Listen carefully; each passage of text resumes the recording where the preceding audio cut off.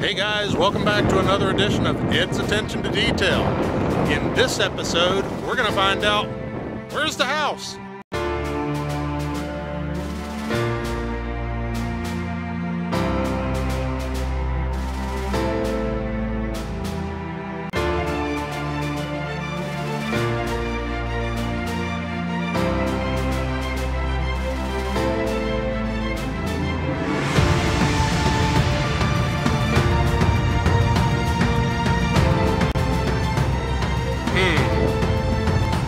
Alright guys, so you know how I am about building things, about putting models together, you know, all these pieces, and yeah, I still can't get away from it.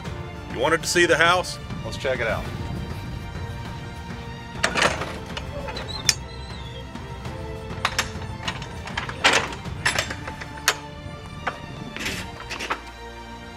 So there it is.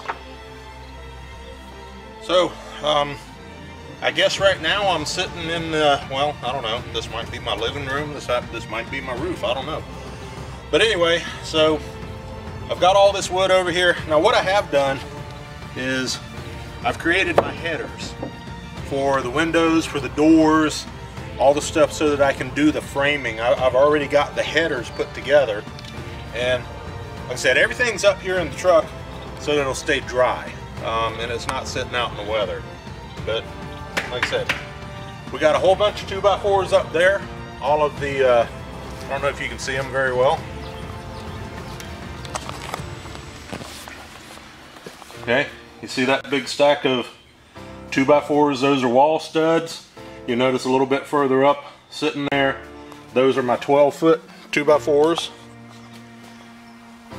And this back down to my camera person who's trying to be, this is supposed to be, you know, YouTube rated. So anyway, yeah, so that's what's going on with the house. Right now, we're stockpiling all of our material until we get to a point to where I can put up walls, I can put a roof on it, and we can keep the weather off of it, we can keep the sun off of it, and I don't have to worry about the wood warping or anything like that. So, you don't like crooked wood? I don't like, no. I don't want my house walls to be crooked. So, that's basically what's going on with the house. Now, the reason why we're going as slow as we are, and actually there's several reasons.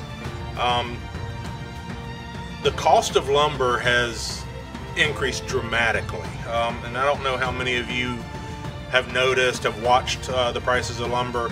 But after the pandemic started, I think a lot of the mills either closed down or they slowed down, really, you know, pulled production back. And it has affected the supply of lumber, which of course, if you know anything about business, supply and demand, has caused the price to go up.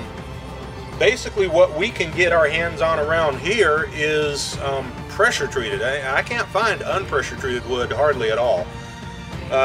Again, there's been a lot of hurricanes.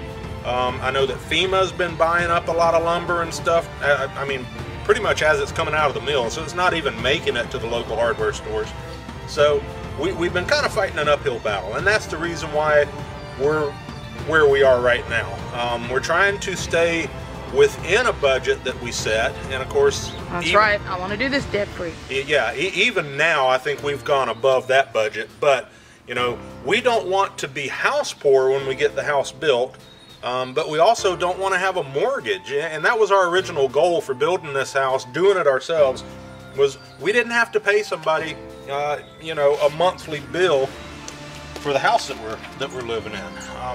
So anyway, just a real quick update, kind of let you know what's going on. I know we haven't talked about it for a while. The homestead is still happening. All right, it's just things are slower than we wanted it to be, and hopefully by the spring we will have a stockpile to where we can start building a house, to where we can start working the land and everything else over there. And yeah, so just stick with us, guys. Really appreciate it. Thank you so much for all my loyal supporters, everybody that's watched us up to this point, and hopefully we'll have more to show you soon. So for now, that's all I got, but thank you very much. Take care, and remember, pay attention to the details. We'll see you again soon. Bye. Please subscribe to my channel if you haven't already, and go ahead and hit the notification button so you know when I'm doing a new video. Like this video, and leave me a comment down below. Let me know what you think. Also, feel free to share this with any of your social media sites.